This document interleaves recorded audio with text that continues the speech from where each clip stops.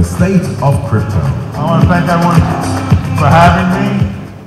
I'm usually the counterexample, so I'm going to go through this because it's pretty fast. If you don't know me, I opened the first live cryptocurrency exchange 100 feet from the New York stock market on the ground floor in 2013.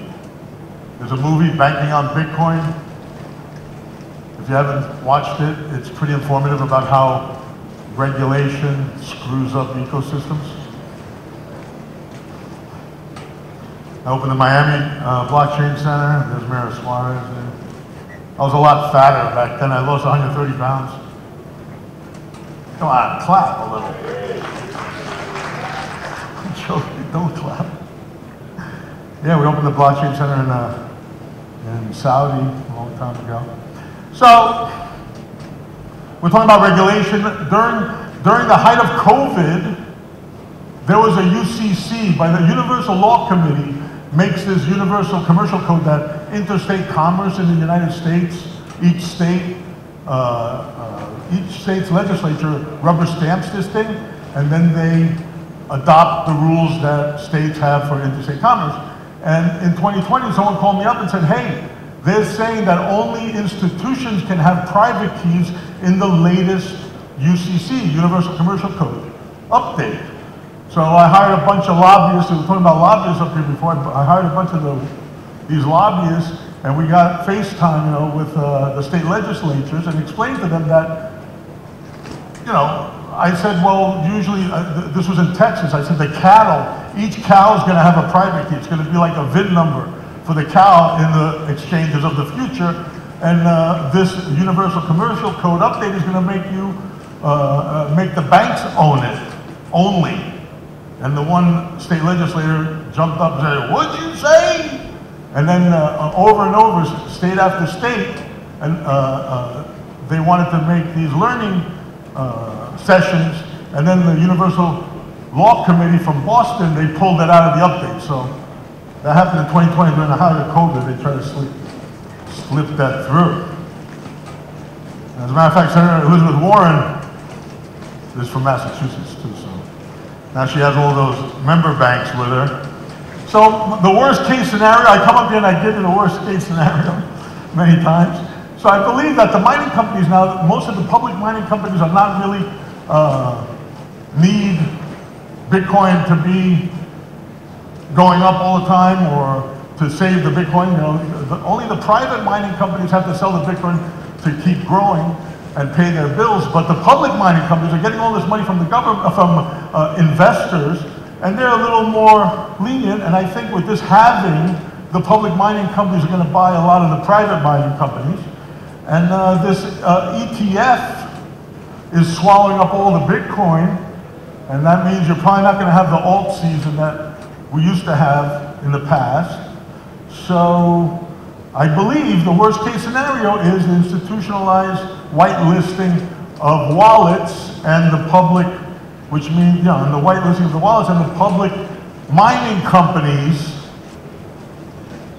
might not pull your transaction out of the mempool because you might get all private wallets might become sanctioned. That's the worst case scenario, right?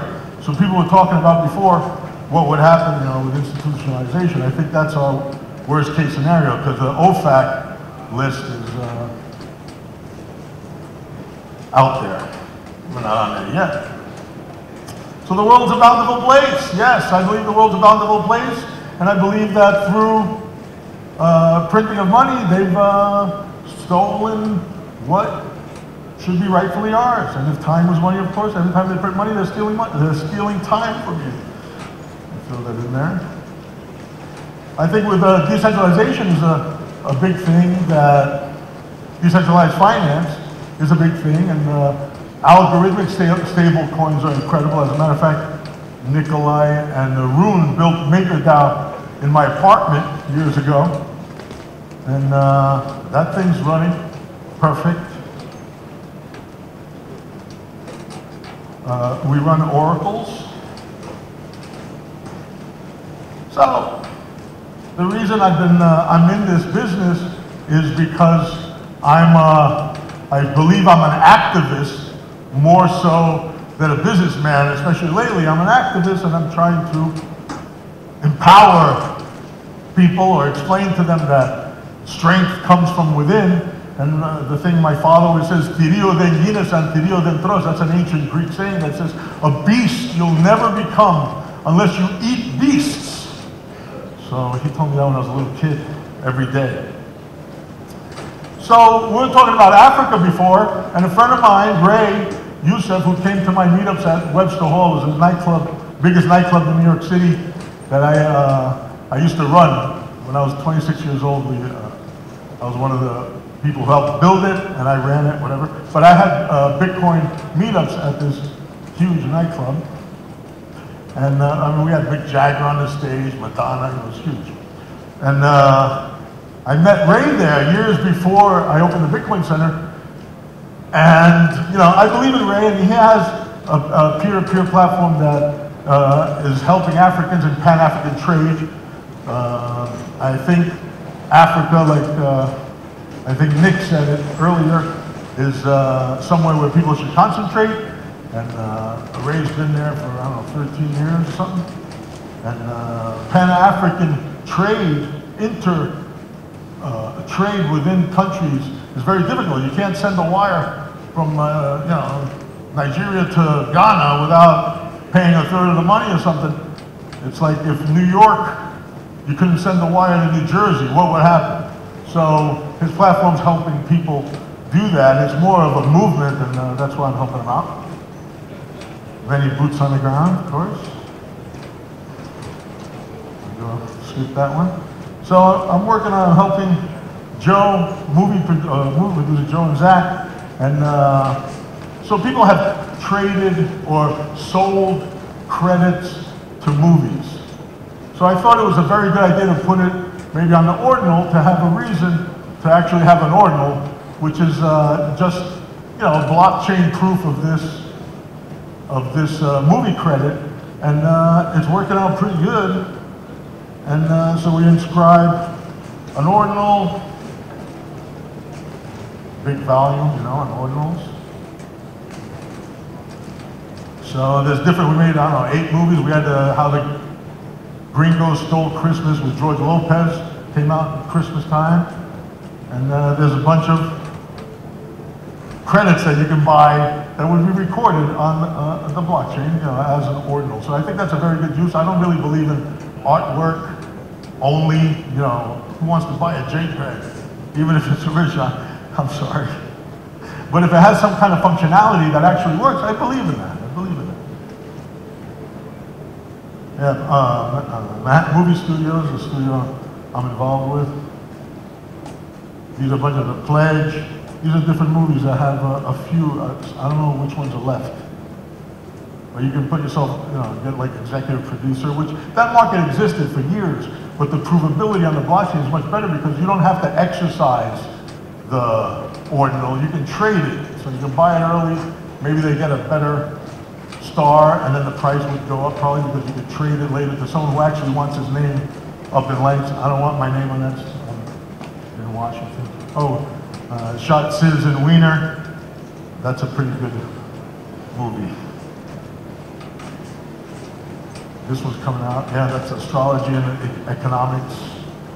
And the spoils is how Bitcoin paid basketball player, young ones from Compton in Bitcoin. I forgot the name of his exchange. Uh-oh. And many more to come, of course. Yeah, pictures of pretty girls. Merchandising, all that. So I believe it's a great use of the blockchain. That's Bitcoin movie market. That's me. So I think that we have to look at this. I know that everyone wants a Lambo, right? And then, you know, I tell everyone, oh, you're going to get a Lambo? What if they don't let you drive? You know, we're at this precipice of humanity that for the first time, we're going to actually have custody of our worth, right? Because if you put your custody, if you custody your work hours in anything else across time, you know, it could be deflated. It could be inflated and be worth nothing. I mean, if it's in the three-dimensional world, it could be seized. It could be, all things can happen. So I believe in this because I see it as a movement. My mother was a very powerful woman, and one time, you know, I was on the playground, I always got beat up. When we moved to a new school, I was the brownest person there. And the principal said, oh, don't worry, they're just kids playing.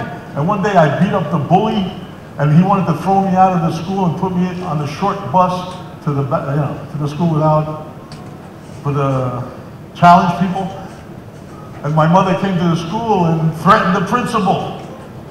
She threatened, I'm not gonna say what he said, but she threatened the principal. I couldn't believe it, she threatened the principal. She goes, you are in the right. She goes, you have to have thanos.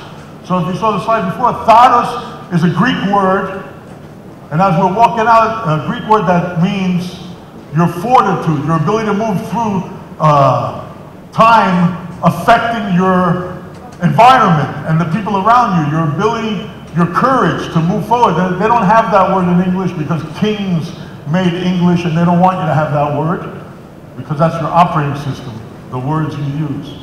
So she told me, don't let anyone take your thanos. And I'm telling you guys, don't let anyone take your thanos.